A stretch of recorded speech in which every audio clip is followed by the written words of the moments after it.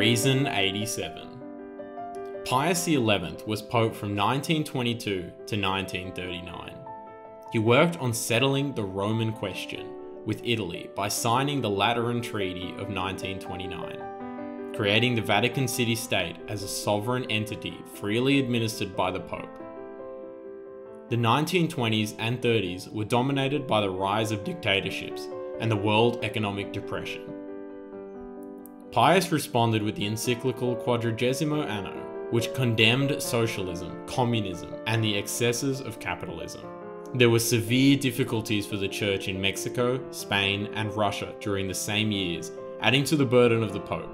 Nazism was condemned in 1937 with the publication of the encyclical Mit Brenda Sorge. Throughout all this, Pius encouraged the growth of the Church in China and Africa. Pius died in February 1939, seeing war clouds gathering again over Europe, a calamity he worked hard to avert.